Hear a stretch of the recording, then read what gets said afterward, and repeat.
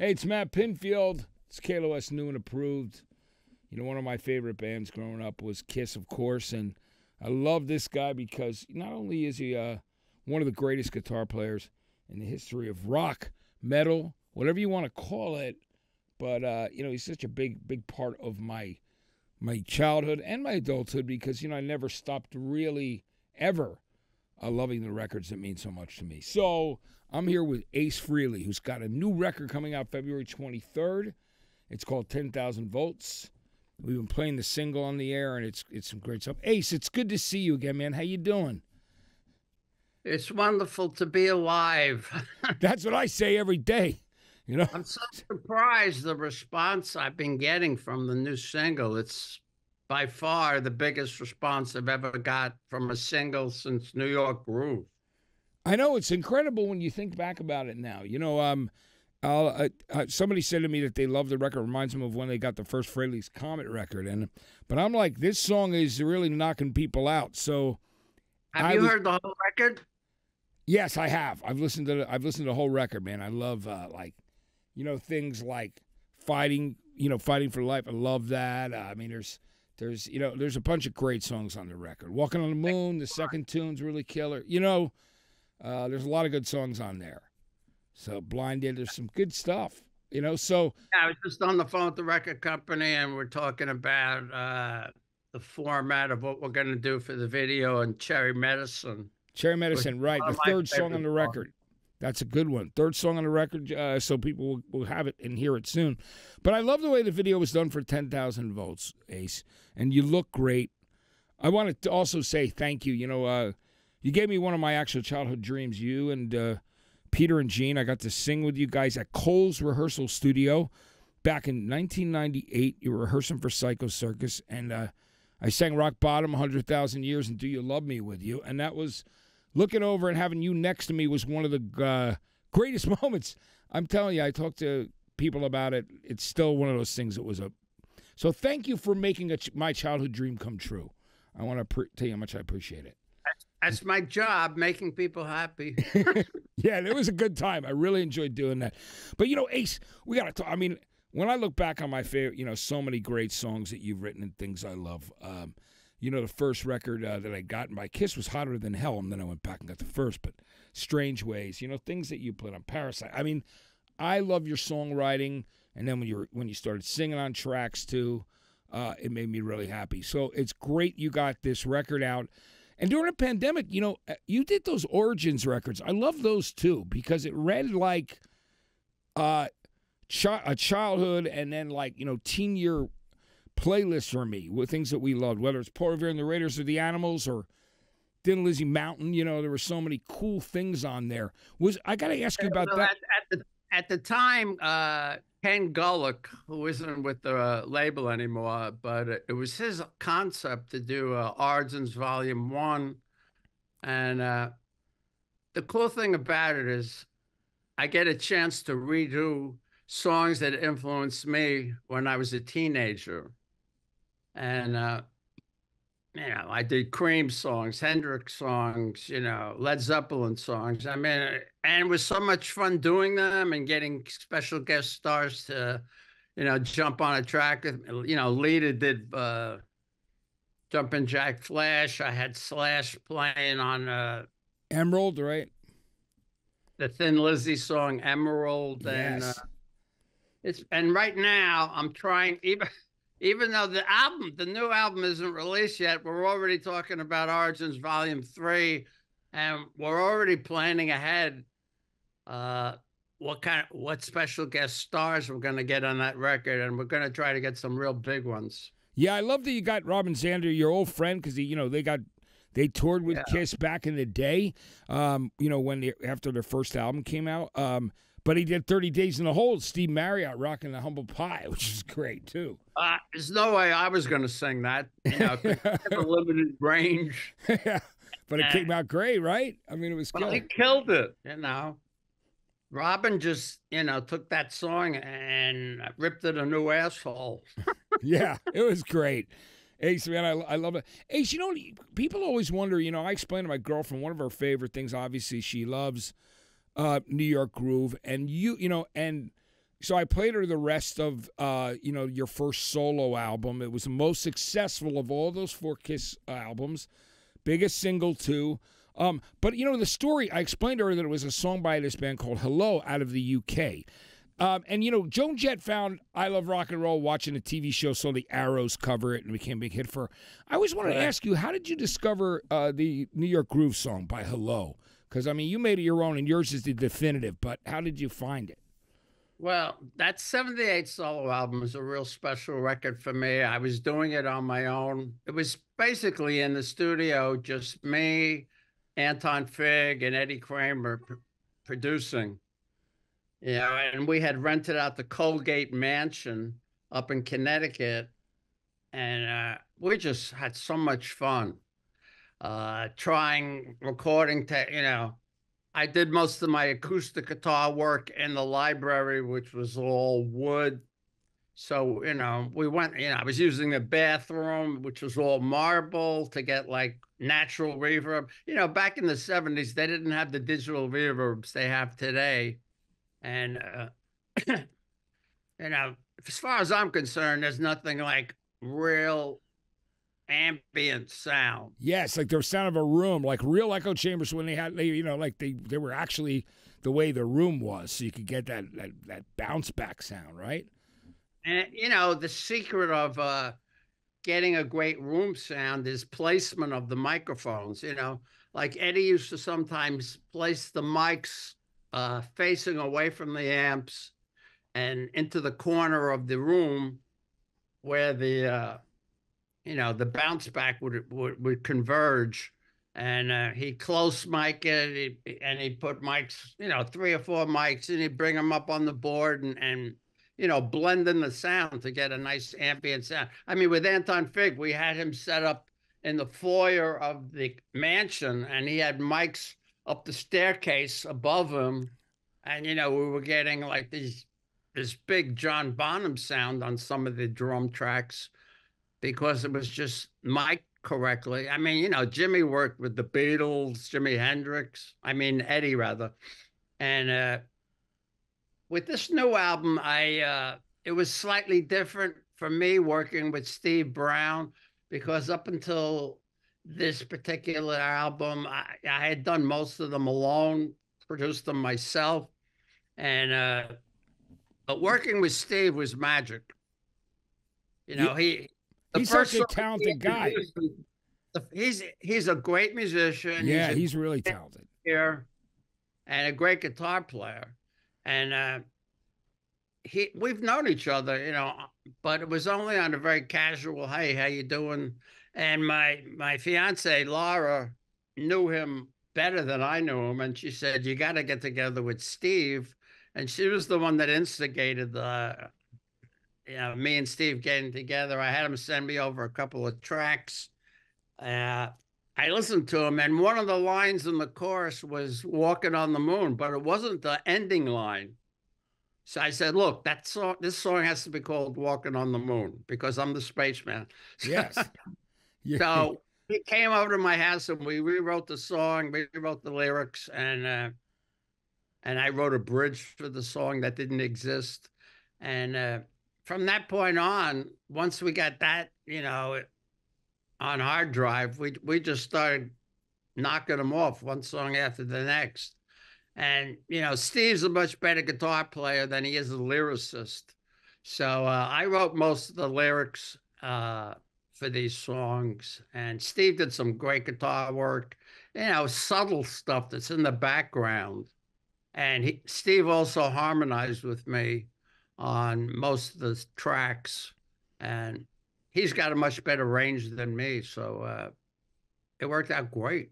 I'm so glad that you got together with Steve Brown for this, because he's such a talented guy, and you live in pretty close proximity these days, right? In Jersey and everywhere, and in the whole Northeast. Steve, I have a studio in my basement, which you can see. Yeah. And then Steve has a slightly smaller studio in his basement. And once we got rolling, we would alternate from my studio to his studio. I'd drive to his place, he'd drive to mine, And then when dinner time came, his wife would cook, spaghetti and meatballs or lasagna or something, and it was two kids would be at the table. I'd start doing magic tricks, Yeah. kids, because magic is kind of my hobby, amongst other Yeah. things. Of course. And it was just, it became like a family thing, and then he had a barbecue and I met his mom and dad and we went out to dinner last week. Me and Laura, him and his wife, and it was like a Italian restaurant, but it was like a mob joint. And I'm meeting all these mob guys and taking photos with them. And the owner was sitting down next to me, and he was a huge Ace fan. And next thing you know, he pulls out his phone and he's got videos of me playing at BB King's in Manhattan. That he was at the show, right? Yeah. That's great. Yeah. And he was showing me pictures of his guitar collection and stuff, and we just got along famously, and it was a great night. That's amazing. Well, you know how many fans you have out there. Listen to Snowblind. There's so many things. Again, I can go through so many, but I'm really happy with the way this record sounds. Great. I mean, it's to me, it's one of the best solo records you've done. Right? I mean, I love it. I think it's strong. I think it's gonna, people are gonna compare it to my first solo record, because it's that good. Like my first solo record, there's no filler on it. Yeah. I don't think there's any filler on this album either. Yeah, Ozone and so. So I got to ask you one more, just really quickly though, Ace. So tell me about New York Groove finding the song, because I still don't know that answer, and because I'm one of your huge. I forgot you asked me that question. That's I always okay. go off on a tangent. No, but that's all right, because I learned about how you recorded the first record too, so that's really good. I mean, it's interesting. I never wanted to do the song, and Eddie kept hounding me. He goes, "This could be a single," and I said, "Yeah, but it doesn't go with any of the other tracks. It's not hard rock, heavy metal, and that's what I'm known for, when I was in the guitarist in Kiss, actually at the time I was still performing with Kiss. So, but he said, look, trust me, let's just record it and see how it comes out. And it came out great. And we didn't actually record that up in Sharon, Connecticut, where the Colgate Mansion was. We recorded it in a recording studio at Radio City Music Hall in Manhattan. The one on top of it, right? There's one up in the back, up the staircase, and the Rockettes used to pass the studio going to the roof, and they would sun themselves, but they more often than not come in and listen for a little bit, and that was kind of a nice little break.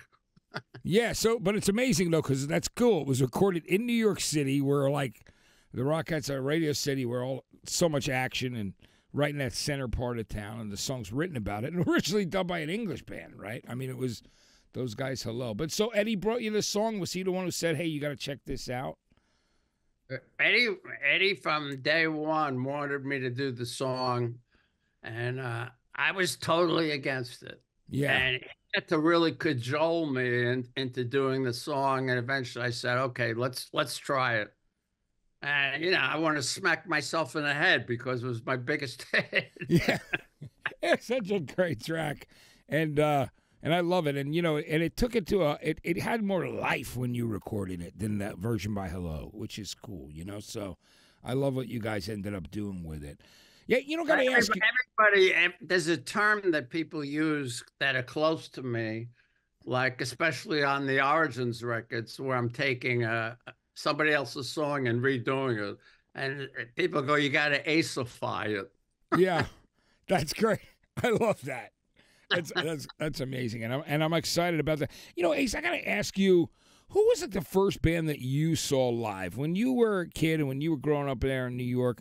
Were you going to any of those like Fillmore East shows? Were you, or did you go to?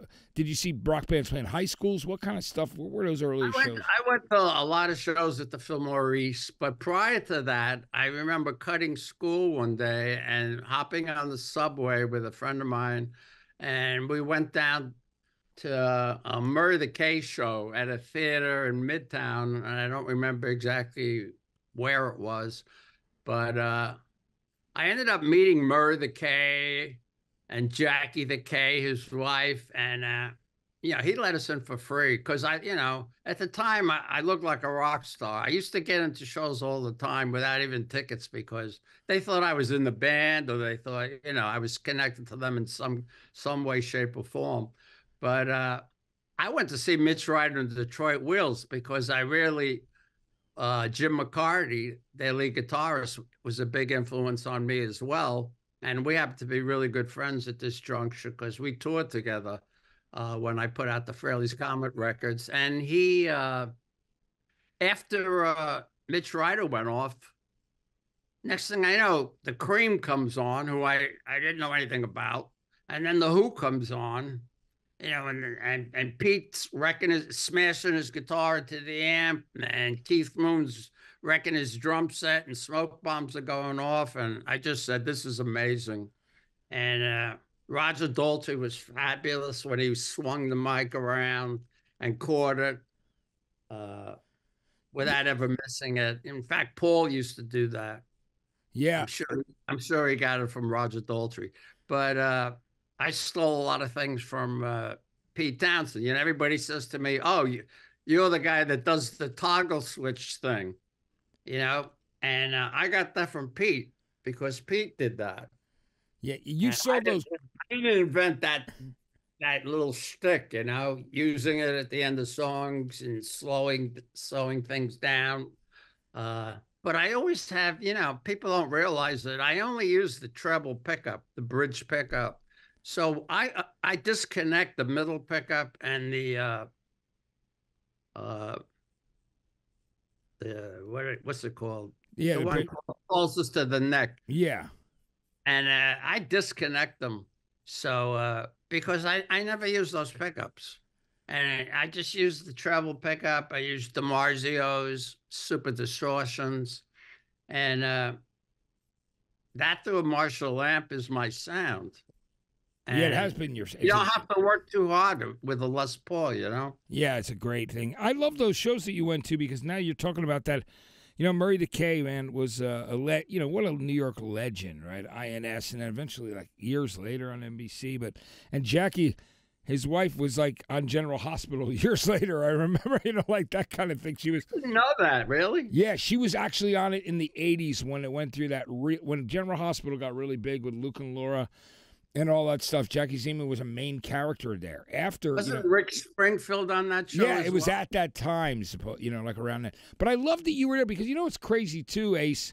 When you think about how cool that is that you went to a show with like Mitch Ryder. I mean, how great were the Detroit Wheels? And he was like on fire as a performer, right? I mean, Devil with a Blue Dress, Jenny Take a Ride, Sock It to Me Baby. Those are all great songs. Devil with a Blue Dress on. I love the guitar solo in that song. Yeah, right before it goes into Good Golly Miss Molly, it's so badass, right? It's great. And I love that because I was a young kid when that came out, and I love that. I love those records. I had the 45s. And he was on a label called Dyna Voice. I remember it. But, it was cool. You went to see that. Then you saw Cream and the Who. And I wonder if it was one of those Cream shows because when they were actually recording Disraeli Gears, they were doing 5 nights in a row in New York City playing somewhere. And back then it would do 4 songs, 3 songs, you know what I mean, at those shows, but still pretty wild. I remember when Kiss first started out, I mean, we, within 18 months, we did 2 or 3 records and toured. I don't know how we did it or, it was just like I felt like I was on a runaway roller coaster and I couldn't get off. It was, but it was fun. I was having a ball. I was a kid, beautiful women knocking on my door, I mean, it was amazing. Those 3 records are fantastic. I love all 3 of those, like, start to finish. I love those records so much. One, just Hotter Than Hell, Just to Kill, in a row. It's amazing it was 18 months. I think about that now, and, it just flew by, didn't it, at that period of time? Because, then... And then when Alive hit... Yeah. That, after Alive became a big hit, we went from playing theaters to fucking, Madison Square Garden and the Forum and it was almost like we were an overnight sensation. That album was so popular.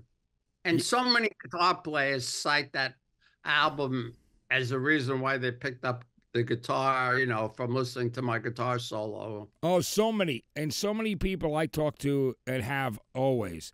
Like that time I got to sing with you and Gene and Peter was, like I said, amazing for me. When I told Tom Morello, when I told Dave Navarro, when I told some of these other rock guys, they were blown away because they're like, like every, those guys, they picked up guitars because they bought Kiss Alive. You know what I mean? Or Destroyer, or, you know, and I always say I'm so grateful that I had a kid who moved into town. He was from Liverpool, and he had the first Kiss album, and I looked at it and went, "Holy shit, who are these guys?" I was like 11 years old, 12, and then I went out and bought Hotter Than Hell. It just got released, and then I was a Want to Kiss hear a fan. funny story? When we were doing the photo session for the album cover, Yeah, Neil Bogart called and he said, "Are you guys sure you want to wear that makeup?" I mean, crazy things were. It was just like, no one was 100% convinced that the makeup was going to be as huge as it's turned out to be. And we just said, look, we're sticking to our guns. This is us, these costumes, the makeup, the whole 9 yards. We got influenced by Alice Cooper, obviously. The Who was a big influence on us because, they were a theatrical group and we wanted to be a theatrical group. And, Alice started wearing the makeup. And I remember me and Paul Stanley, we went to see the $1 Billion Baby tour and we didn't have any money for good seats, and we ended up sneaking down little by little to get to the front. And when Alice walked down the staircase and started singing $1 Billion Baby, we both just like said, "Oh my God, he looked like a fucking god up there." yeah, and It he was was amazing. amazing. And you guys knew you. I mean, you guys took it to a whole new level, and it was just so great. We're looking back on all of that for me. I absolutely love it. You know what else? You guys used to listen to like NEW too, right? And listen to things from England. You guys were always checking out new music, from what I understand, right? Yeah, I mean, it was when we had the time. Yeah, You know, but yeah. when I think back, we went to Japan. Well, when we landed in Japan, there were 5,000 kids waiting for us. It was like when the Beatles came to America. I Did that mean, they blow? ended up jumping on the limousine, even on the roof. The roof was denting the limo. I thought we were going to get crushed, but it was amazing. And then we did, I don't know, a couple of nights at the Budokan and performed in some other venues in some other cities. And it was just a blast. The Japanese people were always so gracious and bowed, and never had a problem with them. And every time I've been back to Japan since, I've always had a great time in Japan. No, it's amazing, Ace. And then you guys did Destroyer and got together with Bob Ezrin for that one. And I know Bob was in the studio with you guys, and I remember being a kid and here in Detroit Rock City and having the inner sleeve with part of the lyrics on it and being blown away. Every kid in the neighborhood would be like, "You got to hear the song. You got to come in and hear the album intro and into King of the Nighttime World, all that great stuff." In the beginning with Bob was kind of like a tyrant, and but not really. But he set us. We were in like a classroom, and he was up front with a blackboard, and he was like trying to tell us we don't know shit about music. He goes, "I'm going to take you guys to another level." Like I took Alice Cooper, and yeah, I mean that Destroyer album speaks for itself. It's unbelievable how great it is. Yeah, it's just one of one of my. It was everybody as kids. We were blown away when we brought it home. Hey, let's talk about the photo session for Dress to Kill. Right, you guys had to borrow the suits for that cover, right? When you were taking that picture on the cover of Dress to Kill. We ended up going up to Bill Aucoin's apartment and raided his closet. That's a great We story. didn't have suits. Yeah. And Gene ended up borrowing my clogs, those white clogs he was wearing. And I forget what the hell I was wearing. Maybe some white loafers. But, back in those days, we really didn't plan stuff sometimes. It was a lot of spontaneity that was happening. And we had, for some reason, even though the four of us came from four different backgrounds, when the four of us got together, there was a chemistry that I can't even verbalize. Absolutely, 100%. It was one of the all-time greats.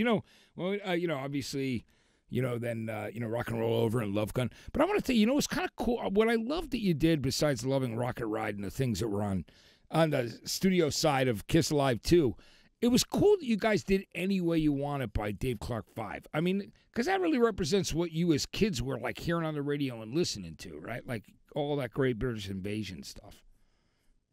Well, we were willing to take chances, and obviously with that makeup, that was a huge chance because it could have gone south.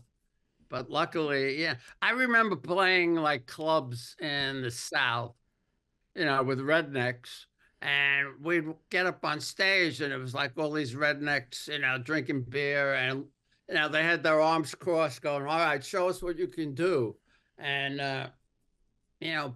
once by the time we were halfway through the set, these guys were up on their feet, and then we usually end with Deuce or something similar, Rock and Roll Night, and by the end of the night, we had the audience 100%, behind us. And we toured extensively, and I think that's one of the reasons we became so popular.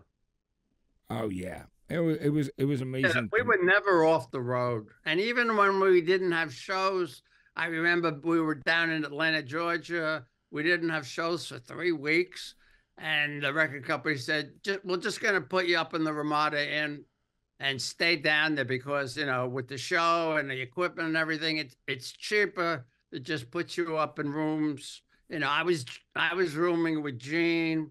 Peter was rooming with Paul. Yeah, everybody doubled up. This was before we made big money, and each of us got our own suites, which was nice.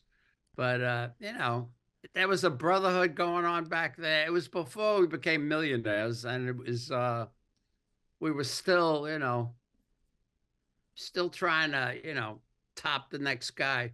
And it just all broke wide open with the Alive album. The packaging I thought was really special, and it was the packaging was like a souvenir of the show. And I think that's another reason why that album was so successful. Yeah, it gave kids, I think it gave people that were music fans and rock fans the experience by looking at it that you were at a show and it was something exciting to be a part of. Like the way it looked inside, the front cover, even the picture with the girls on the back of it, with the Cobo Hall, like holding the, the poster there, right? Yeah, it was a trip. It was cool. I just love that, when I hear the stories about you guys on the road back in the day. And, again, it was all new back then. Like you guys were part of inventing the wheel. You were experiencing it all for people for years to come, right? You didn't, like anybody else, didn't know what you were really doing, just making it up as you go along. Right? I remember the first levitating drum set we got made for Peter. And he would go up, it was on a chain drive, and sometimes it would slip. Yeah. Now, he'd be playing, and I could see it was rocking a little. And, he had to have his drums really tightened down, with elastic straps and stuff, or his drums would have fallen off. And sometimes, it was a little tricky. We weren't sure he was going to make it all the way to the top. And in some clubs, he couldn't make it all the way to the top because the ceiling was too low. Yeah, he's like trying to kind of time out. You do Black Diamond, right? And then come down and up and at the right time. That's amazing. That's you guys had done. You guys, like I said, and it was just great the way you took the theatrical thing. I love that. I love that you told me that you used to you just look like a rock star. So Barry DeCay and all those people were like, "He belongs here." That's a great way to get in when you have no money when you're a kid. Again, you're coming to you. Were you like a teenager, like, you know, like 18, 19? Well, the Murder Case Show, I was 15, but I still had hair longer than my hair is right now. Wow, that's great. And, you know, I looked like I was in one of the bands. I mean, my theory was if you want to become a rock star, you have to look like a rock star. You know, when I walked into the audition, you know, Paul and Gene, you know, they looked at me and, you know, if you remember the ad that they had put in the Village Voice, somebody with flash and balls or whatever the statement was, you know, I knew I could pull that off because not only could I play well, but I had a stage presence. Yeah, you certainly did, man. It was great. And you inspired, like I said, I love it, Ace. There's so much history there, and I still love all those records so much. I always enjoy them. It's one of those things that just stays with you. You know what I mean? And I've made more friendships over my love of Kiss and you and the songs that all these relationships were built out of those things because you have that common thing with so many people. You know what I mean? And the difference between us and a lot of bands was, number one, we had 4 lead singers. I mean, yes. once I sang "Shock Me" at Madison Square Garden, which was my first lead vocal ever, you know, then I just wanted to do more and more. And then, you know, Peter had a great voice, but it was raspy like Rod Stewart's voice. Paul's voice was great, and he was a great front man. And Gene had a different character to his voice, but you know, we could do 3-4 part harmony, and not every band can do that. You guys definitely had that, and that's one of the great things. It's true. You know, capitalized on that, and the show. I remember, you know, my road manager going, "Be careful! Remember, there's going to be flames coming up," you know.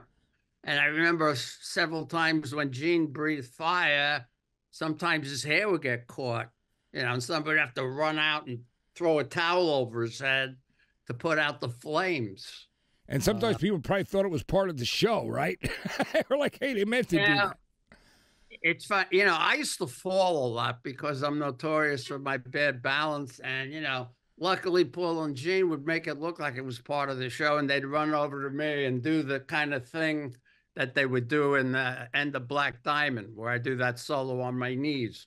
So yeah. You know, it was all for one for all. And it was great. We were having the time of our lives. And then it was really nutty when we did that movie for Hanna-Barbera, Kiss Meets the Phantom of the Park. Yeah, you know, a good friend of mine and I watched that recently. Like during the pandemic, he had like he had like a screen in his backyard, and we watched the movie with some friends. And you know, I remember seeing it on TV the first time it aired in America. You know, waiting for that to come on. It was so exciting because, you know, there wasn't enough rock that you loved on television. So, but interestingly enough, you know, I've read interviews by Paul and Gene where they really don't like the movie, and I think the movie is great if you take it in the light of the fact that we're not actors, and it was kind of campy, but it was fun. It was fun. That's how take it, you know, if you watch the movie with that mindset, you're gonna enjoy the movie because it's some parts are silly, but Jeanette Frehley. So are the Three Stooges. Right, exactly. Which we love, absolutely, without a question. But yeah, you know, it was a fun movie, and like camp, you know, it's a TV film, it's of its time, but it's so enjoyable, and that's the thing that we think is great about it. It was funny. I remember, you know, since we shot that at Six Flags, you know, which is only 45 minutes from Manhattan, you know, we had a lot of celebrities coming on the set. Oh, you did that in Jackson, New Jersey? In like at Great Adventure, Six Flags? I didn't know that. No, we shot that outside of L.A. Oh, the one here. Okay, yeah. More than one Six Flags. Yeah, there's like 20. I know, you're right. I don't know. I mean, the only thing I hated about the film was I'd have to get up at 7 o'clock in the morning and be on the set by 9 in makeup. And some nights I'd be partying the night before with a hangover, and I go, "Oh, Jesus, it's already 7 o'clock." Yeah. Some nights I didn't even go to sleep. I just said, fuck it. It's not worth going to sleep for an hour or two. Oh, I know those nights. I definitely had them myself. Oh my Yeah, God. but in those days, everybody was doing you know what, and Yeah. it woke you up, you know? Yeah, staying awake and doing the marching patterns. It was the time, at that period of time. But it's amazing. The two Aces, what was wild is when we watched it during the pandemic, we watched the European version of it that they actually released in theaters where they used stuff from your solo albums as the soundtrack, different than the actual TV version of the movie.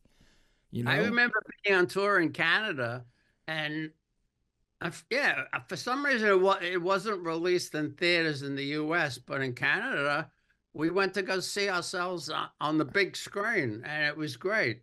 Yeah, and seeing that, like I know it was like released in Europe and Brazil and all over the place. Like it was released as a movie, so there's two versions of it out there. Because of that, which I know Kiss fans, big Kiss fanatics know and have. I mean, there were things that happened during the filming of that, and I was a little loaded at times.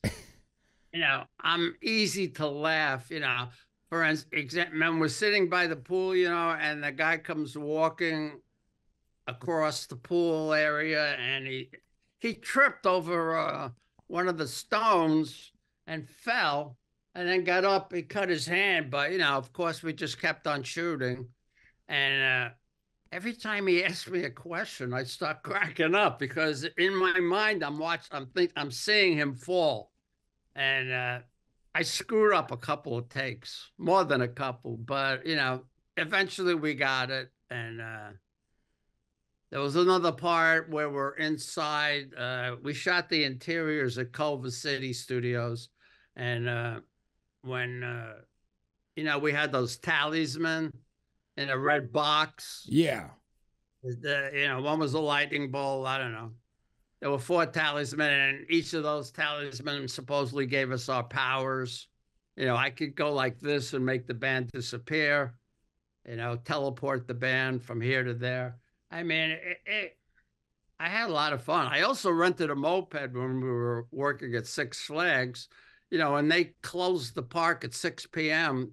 and nobody was in there. It was completely empty. And I'd be riding around, because, it was paved nicely. And a couple of times I crashed, but I had my costume on. It was almost like a football suit. That's amazing. There's one part of the film, too, where there's a fight, and it looks like, I think there's a black guy who's a stunt double, but they caught him from the side. And if you just look quickly, you're like, dude, there's a black guy playing one of the members of Kiss. It was wild. You're talking about when they're in the horror thing. Yeah. Yeah. He gets hit by Frankenstein, and he goes up, and it's obvious it's not me in the makeup. Yeah. But that was the day I had an argument with the producer, because I had gotten there with a hangover and put on my makeup, and I'm ready to go. I walk out of my trailer, and just says to me, the director goes, "Ace, we're not going to need you till after lunch." I go, "Why didn't you fucking tell me that a while ago so I could have relaxed in my trailer and maybe caught up some sleep?" And I got really pissed off, and I just took off. That happened on more than one occasion. So I just jumped in my Mercedes and took off. My bodyguard followed me. And of course, I know how to drive fast. The DeLorean affair, that notorious thing. I ended up in 12 police cars, and I ended up getting away. But they actually caught up with me later on. But my bodyguard was following me, and I saw him in my rearview mirror, and I went doot, doot, doot, went through a couple of red lights and lost them. And I didn't even know where the hell I was. Next thing you know, I pull up, and it's the Egyptian exhibit, the Tutankhamun exhibit. Yeah. It's something I was always fascinated with. I've always been fascinated with the pyramids and, the Sphinx and, the whole 9 yards. And I've always wanted to go see the pyramids, but, it was always, the government was saying it's not safe for Americans to travel there. So I'm standing outside just looking at, the pictures and stuff of what's inside. And a woman came up to me and said, "Do you need a ticket?" And people were scalping them for hundreds of dollars. And she just handed me a free ticket. And That's amazing. I went in, I walked through the whole thing, saw the beautiful mask of Tutankhamun in gold. And after that, I calmed down. I ended up driving back to the set. I apologized to the director and producer, and everything went on as usual. That's great. That's cool. And you got some good tourism in the meantime, in the middle, which is cool. I got, because I lost my temper and took off, I ended up seeing the Tutankhamun exhibit, which was sold out across the country. Yeah, it was. I mean, I remember, being young and checking that out and seeing the ads for it. So I'm glad you got to do that, Ace. It's just such an incredible history, and I'm so glad you're back. I gotta write a second book. I really do. You do, because there's, what it is, Ace. There's stuff now. I'm sure sometimes when you were writing your first book, you remembered a lot of things, but then you were like, wait, oh man, I forgot that story. Did I include that story? You probably get to that point. I know. So I was just talking to my assistant, and he helped me, John Ostrowski. He helped me rewrite the first book, and. Now I've been sober 17 years, and my memory has cleared up a lot from the time I wrote the first book, which was, I don't know how long ago. Yeah, it's a great book. 8 years ago, 7 years ago. Yeah. But I have a box filled with little anecdotes and stories that I remembered after the fact that I want to put in my next book. But, we would love that. And touring and everything else that I do, and then having to deal with family issues and this and that and the other thing. Yeah. But I know you'll do it. And Ace, you got to do it because Kiss fans will love it. And I know what that's like when you remember something out of the blue. You're like, oh, man, I forgot to put that in the first book, right? So, hey, it's great, though. 17 years, congratulations. I'm 3 years and 7 months and sober. And I'm grateful to be. You know what I mean? God bless you. Yeah. Still doing it, Ace. Got to be. I want to stick around, And it gets better and better every year. Believe you me. Yeah, and it's great. My love for rock and roll, I want to stay around and enjoy my friends, my kids, the whole deal. You know what I mean? I was getting to a point where I just couldn't do it anymore. I couldn't deal with the hangovers and the medications I was taking. And the street drugs, and I took chances where I could have got arrested and thrown in jail. And luckily, I have my guardian angel watching over me, and I never got arrested for drugs. Knock on wood. Yeah, I'm so glad you didn't. But the reality is, when I first got sober, your disease is telling you you're not going to be as creative without all that junk in your system. And it turned out, once I cleared up after several years, I was more creative. You were, absolutely. That's the thing that I think a lot of artists go through, and people that are in, the arts and creative things, they go through that thing. That's what it tells you. You're like, I'm not going to be the same, like you just mentioned. And then you realize it's better. The more time you accumulate sober, the more time you put together, you're like, wow, I can think clearly. You've got that spark. How many albums have I done in the past 9-10 years? Yeah. I don't think about it. It's amazing. It hasn't done a record in 20 years. I don't get that. Yeah. And I think it's great. I really do think it's awesome that you do. And you also get to do those projects that are fun because you're sober and you have great friends. So you do the Origins 1 and 2, which was like getting together and paying tribute to the records that you loved. I mean, you want to pick up a guitar and sing and play, right? Oh, I did. Those Origins records, I do songs that influenced me as a teenager or, in my early 20s. And great songs back then. Oh, yeah. Oh, my God. The groups I grew up with, like Hendrix, The Who, Clapton, Cream, Jimmy Page, Led Zeppelin, God. Jimi Hendrix, I ended up roading for Jimi Hendrix when I was 20 years old by accident. Tell me about that. How did I went that? to the Peach concert at Randall's Island, which is an island right off Manhattan on the East River. And I snuck into that, and I was watching the rock stars coming in and out of the side of the stage. And nobody in those days had laminates or stick-ons. You know, this is 1970. And I had hair down to here. I was wearing a black t-shirt with a snakeskin star, lemon yellow hot pants, and Vans. So I looked like I was in one of the bands. So all I did was walk into the backstage area. And obviously there was a guard there like this, you know, 6'6". And all I did was look up at him and wink. And he just said, this guy's got to be in one of the bands. And he just let me walk backstage. After 15 minutes, you know, people are starting to ask, who is this guy? Yeah. So finally, you know, the head of production, the stage manager says, who are you? I go, I'm nobody. I just came backstage, and the guard at the door didn't stop me. And I was sitting talking to John Kay from Steppenwolf, and I forget a couple of the other people I was talking to. And, you know, actually they were short-staffed for that show because it was a peace concert and everybody was working for free. So he actually said, you know, we're a little short-staffed. Is there anything you can do? I go, I can set up amps, I can tune guitars, I can set up drums, you know, whatever you want. Next thing you know, I'm setting up Mitch Mitchell's drums. You know? Yeah. And when I was 16 years old, I was walking around in high school with the Are You Experienced album under my arm. I just used to stare at it. You know, the back cover was so awesome. All three of them have afros and it's With their heads, yes, side by side, right? With Mitch and such Noel. a fucking cool record out. And the front album cover was great because it was like a weird lens. Yeah. You know? I just used to stare at it. And of course, the songs were fabulous on that record.